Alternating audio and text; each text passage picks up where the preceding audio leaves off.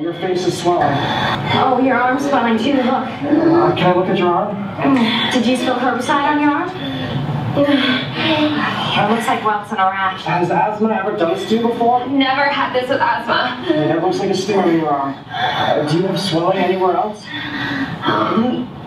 My tongue is swollen. I'm allergic to bees. There was a bee. I just didn't feel it. I didn't feel it sting me.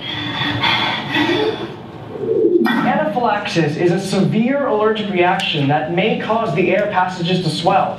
What immediate action is required? A. Remove the stinger. B. Have a bystander call EMS 911 and have the affected person administer the EpiPen if available. C.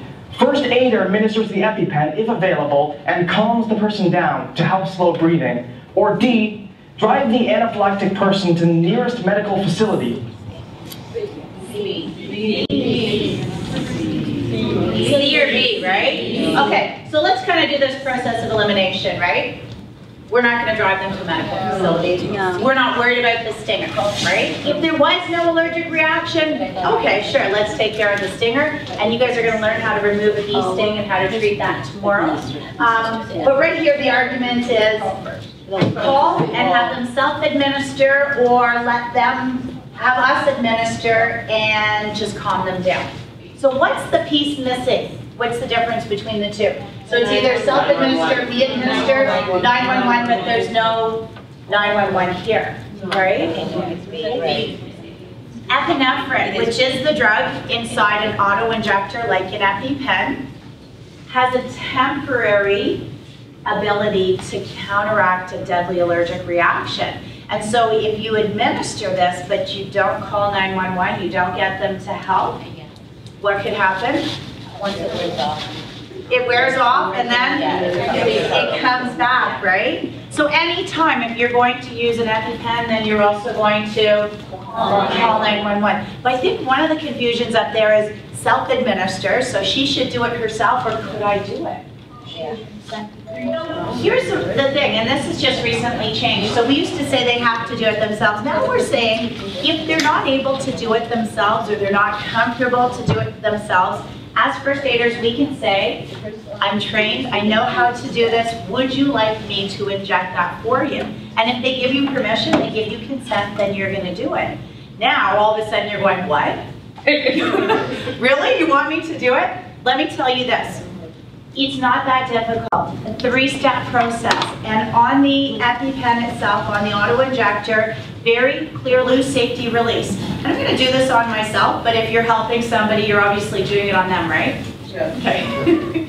Then it says, swing and firmly push orange tip against outer thigh so it clicks and holds for several seconds. Now I like to teach you this. Hold on to your thumb, okay?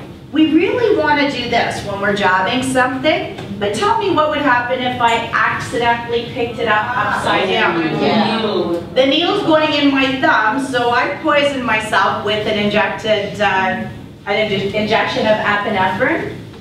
But guess what? Here's this person, and I've just used up their medicine, right? So that's why I say, always hold on to your thumb. And if you do it wrong, literally nothing will happen. Go, what's going on? Oh, I have it upside down. Remember, grab your thumb, okay? So it says just swing it out. Now it needs to go in the outer thigh, in between the knee and the hip. Just swing it out in a little click. There's no needle in it. This is a trainer. This is just for practicing. And in fact, I'm going to put it back together and we'll pass it around and try it out. Don't be afraid. Honestly, no needle, okay? When you're done injecting, and you've got to hold it there for a good 10 seconds because all the medicine has to come out of here and go into the muscle, right? Okay? Once you pull it out, they have these guards on it so that I can't accidentally get poked with the needle. So that's pretty cool. So like I said, I'm going to hand this around after you've tried it out on yourself. Honestly, no needle, see, no hole. And it goes right through jeans, right? You don't have to take clothing off, you can go right through the jeans. Check this out, and I'll pass it around and you can take a look at it and play with it. This is the coolest thing that I've seen. It's an auto-injector for epinephrine, which is the drug that counteracts deadly allergic reactions. Different than what's going around right now, new on the market. it talks to you. Want to hear it? Yes. Okay. So what does it say? This is a trainer too, so it's not going to do anything to hurt me. I pull it out of the case. This trainer contains no needle or drug. So in real life, it won't say that. If you are ready to use, pull off red safety guard. Right here.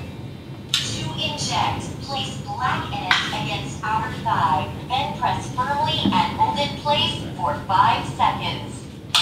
5, 4, 3, 2, Awesome. 1. That's awesome. Injection complete. That's awesome. How cool is that? There was a woman in the class, and she was just like nervous and upset. Even when I pulled out the trainer, she said, I could never do that, I could never do that. And I got home and that was in the mail. I had ordered it and I brought it in the next day. She was so comfortable with it. There's something about this that makes it more comfortable. It's not as threatening, right? It's in a less threatening package. It tells me what to do.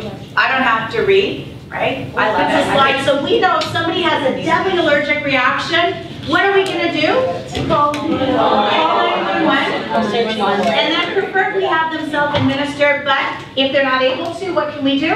We can ask them, get their consent, with their permission, we'll do it for them, right? Nice. Zara, call 911. Tell them Haley is allergic to bees and has been stung. She's having difficulty breathing and will administer the EpiPen. Do you know the address here? Okay. Remove safety tip. Jab tip firmly into outer thighs through clothing so it clicks. Hold into thigh for 10 seconds.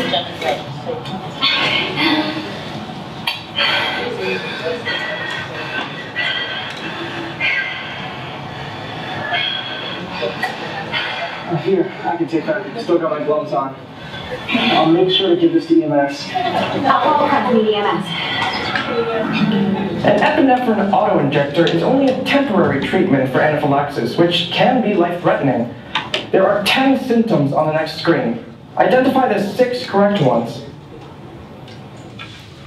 So would you say itchiness would be a sign and symptom? Yeah. What about blisters? No. Blisters? Yes. No. Okay, from the sting, maybe. Okay, hives? Yes. Rash? Yes. Bleeding? No.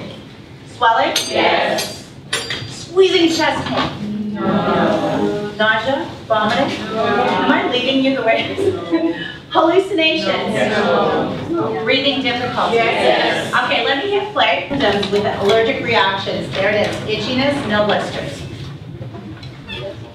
Hives and a rash, right? No bleeding, swelling, no squeezing chest pain, nausea, vomiting, and breathing difficulties, right? So when we see these things, we're going to act accordingly, right? And if they come on pretty strong, or if somebody has a deadly allergic reaction and we see these